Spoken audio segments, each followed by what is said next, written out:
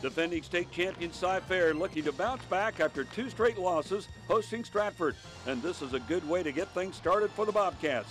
Christian Richmond fields the opening kickoff at his own 5-yard line. He slips through tackles and turns on the Jets. He's gone. He'll go 95 yards for the touchdown to start the game. Cy-Fair up 7-0 just like that.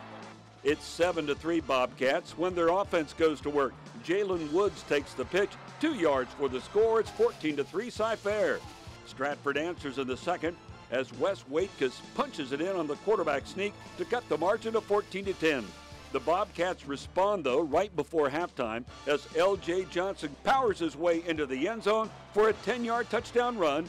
Bobcats up 21-10 at intermission. Then it's Cy-Fair quarterback Ryan Nellum rolling out on the bootleg. He lofts one to Bane Tyron in the back of the end zone, and the Bobcats get back in the win column with a 49-18 win over Stratford.